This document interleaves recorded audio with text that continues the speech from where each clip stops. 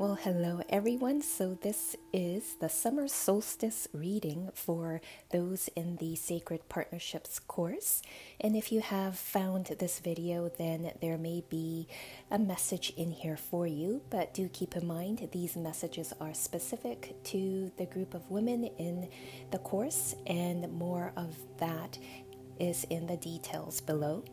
So, diving right into the reading, because the upcoming circle is more about clearing those old contracts and vows and promises that's no longer serving you and blocking your relationship or blocking that compatible life partner from coming into your life. So, first of all, I want to thank all the students in the course for sending me the songs, movies, books, even your favorite paintings, because Spirit and the Creator wanted to collect as many as possible, and they wanted me to go and really drill into the plot lines of the movies, the books, and even go through lyrics within the songs.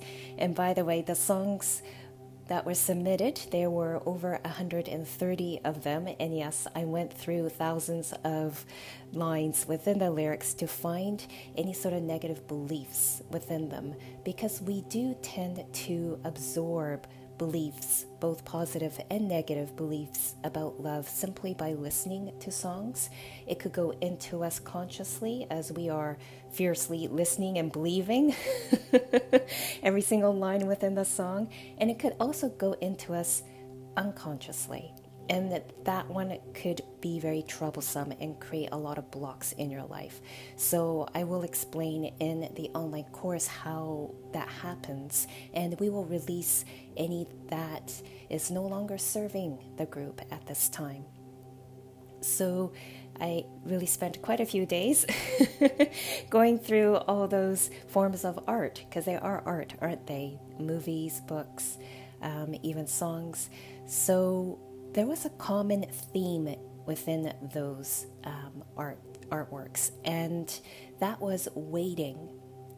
So when we are in a state of waiting for love, or waiting for the right person to show up, or if we feel like we're forever waiting for that right soulmate or the compatible soulmate to show up, that means there's a block there. Somewhere you have decided to adopt this belief that you will forever wait for your soulmate to show up, or you'll forever wait for your compatible life partner to show up in your life.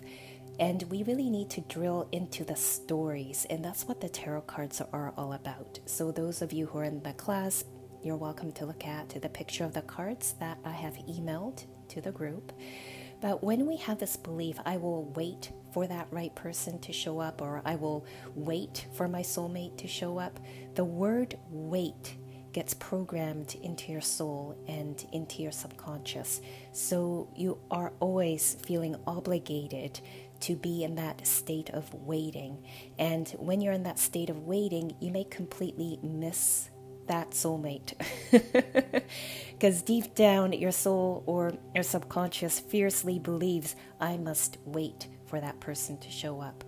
And by doing so, it might blind you from actually seeing and welcoming that compatible soulmate into your life. So there are some storylines that we're going to get into that is a common theme within the group.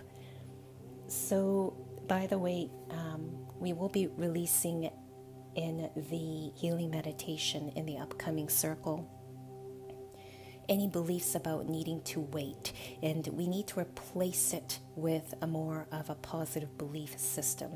So those I will talk about in the circle, and for those of you who want to hop in on this course, you can listen to the recorded or the replay of that circle.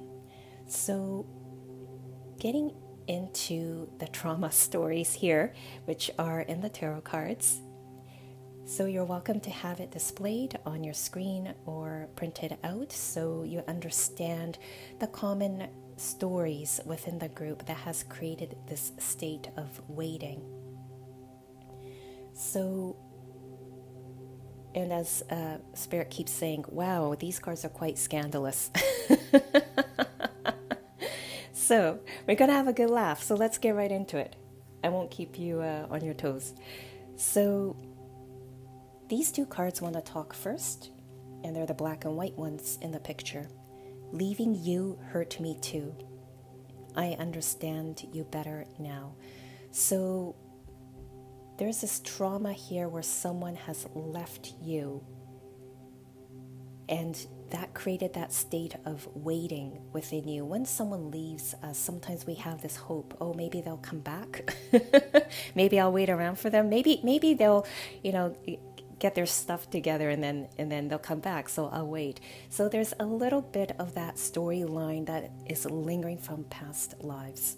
And I was suspecting a lot of past life promises or vows or contracts to wait. And that was confirmed because the last card talks about past lives. So we'll get to that towards the end. But when that person left you in that past reincarnation, there's a part of them that regretted it, because now they realized in that lifetime, they realized that they understood you better once they left you. So sometimes there's this belief there of maybe I need to depart a relationship or depart from a group of people or depart from this friendship to see what's really on the other side so I could learn. And sometimes souls do need to do that, but sometimes souls have this fierce contract to need to continue leaving so that they know what they missed out. And that could happen sometimes. It's very, very rare. We create very strange soul contracts and belief systems. I've seen very interesting ones in my couples healing sessions, which are about 3 hours long.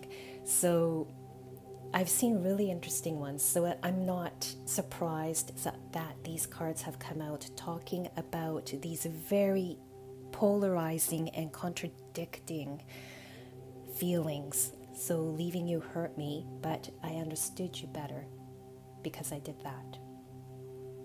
So we'll heal things around there. It's so important to close any lessons there, because when we close the lessons there in our Akashic records, then it's possible that we can also close that karmic loop, that same thing from happening over and over again.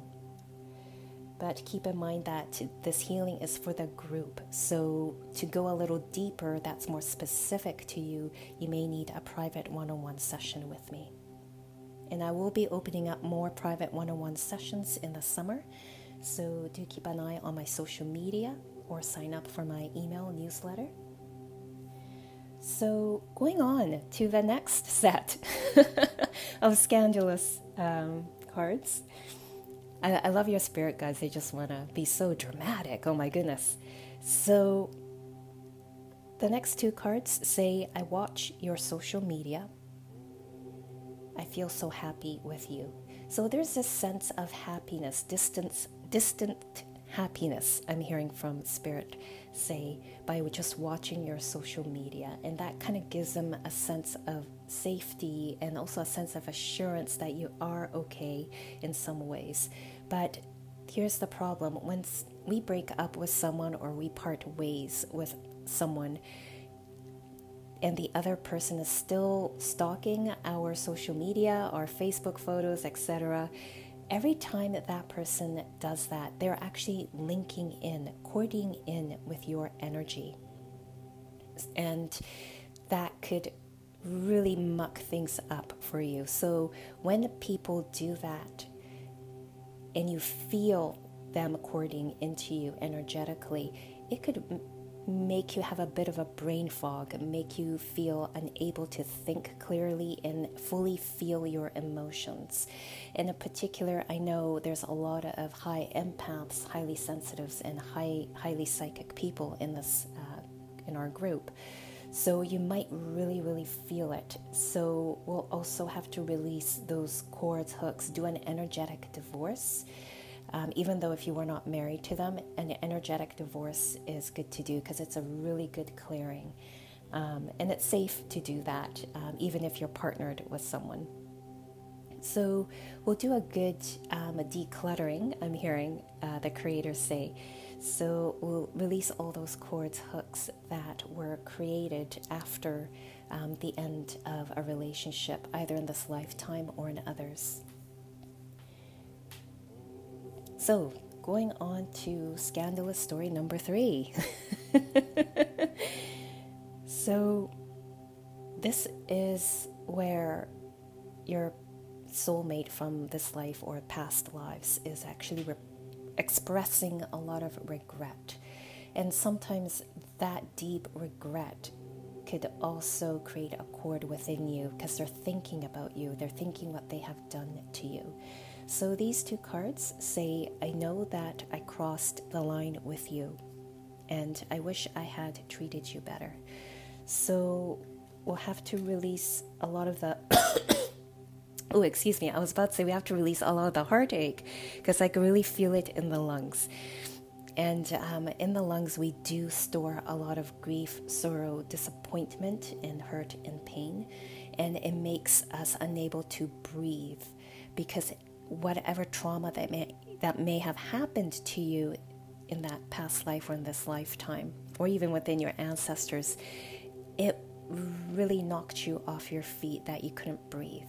So sometimes that level of shock and pain could prevent us from taking in the deep breaths. And I can really feel the tightness in the lungs. So we'll have to release a lot of that clogged energy. I keep seeing a kitchen sink that just is clogged and won't drain. So we'll release a lot of that energy there from everyone in the group. So those are the stories. We'll get more into detail in the circle because when we all gather, our collective energy just gives me more of a clear image of what needs to be done. But this is really just the general story, and I'll go way more into detail of how this entanglement and complex vows, contracts, and cords could really create a mess and also create blocks in our relationship. So what are you learning at this time? So there are 3 cards that had come out. The first thing that you are learning is stand still. So you're learning at this time, this pause, the need for reflection. So ask yourself where in your life you feel that you are still waiting. And do that reflective work quietly and individually on your own, because then I can tune in to that energy of reflection within everyone in the group and channel things that are specific to release for you and also for others. So right now you might feel that things are a bit of a standstill, or your healing may have plateaued a bit.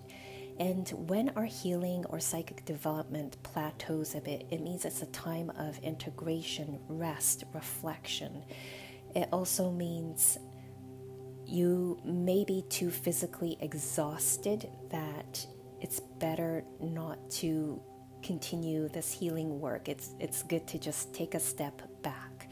So that's why I have all the healing journeys and the meditations recorded, so you can listen to it when you feel ready for the next one. And in particular, I do want everyone to be ready for this healing meditation coming up this weekend, because this is really deep stuff, and you might start to already feel all the things that need to be released from your solar plexus and from your heart chakra, because I can really feel it in the group. Also from the root chakra, because something got shaken up there in terms of foundation, feeling safe and supported. So we'll look into all that, and I'll see what the creator has in mind in terms of healing and canceling and releasing anything in your Akashic records. So as you're in this state of standstill, reflecting, resting, and perhaps planning for the future, consider what makes you happy, and happiness is the next card that had come out. So ask yourself, what is it that truly made you happy in the past? And then ask yourself another question on top of that. Was it because I was at an unhealed state, so that made me happy? But now that I'm healed and I'm a little bit more aware, more spiritually evolved, is what made me happy before still makes me happy? So continue to ask yourself that. Your preferences, is that still the same? Things that you like to do, does that still resonate with you? What needs to change? Because I'm hearing the word leveling up and becoming more of yourself that's coming, in particular in July and August for a lot of you. So keep that in mind. The last card that had come out is Healing Chaos, and that is what we're doing. That's what we're going to do in this weekend's circle. We're going to look into releasing all that entangled mess of old contracts and vows, promises, and cords and hooks that were created. So that's what we're going to do. We won't be able to release everything in that one circle, like I mentioned, because there are a lot of things that are specific to each and every one of you. So we'll try to get in as deep as possible. So the final card is from the goddess Isis, and this is where she talks about past life. And as I mentioned at the beginning of this reading, there's a lot of that past life trauma and beliefs and contracts there that's still creating these blocks within relationships within this lifetime. So Isis asks, or says, this situation involves your past life memories. So I know there's a lot, or actually all of you are highly intuitive and very connected to yourself and spirit. So begin thinking of, or meditating, correction from spirit. They're saying begin meditating on what your past life events may have been that's creating the situation that's frustrating or that's keeping you in that state of waiting right now. So do that meditation. It doesn't have to be 20 minutes. It could be you simply sitting very still for 5 minutes and asking your spirit guides to show you what is it that happened in your past life. What was the root or the origin of that event? And how is that still creating various blocks in your life? So it could be just relationships to others or to your significant other, but how about relationship to yourself? Because remember, when one traumatic event happens, it does influence the way we navigate through all aspects of our life, even relationships or relationship with ourselves. So do that suggestion from spirit if you feel guided to do so, just sitting quietly and saying, show me, where did it all start? What was the beginning of all this? And then show me the rest of the story through all my other past lives and how it's all playing out in this life. So that's quite the homework. So I will leave you with that, and I look forward to guiding you all in our next healing journey.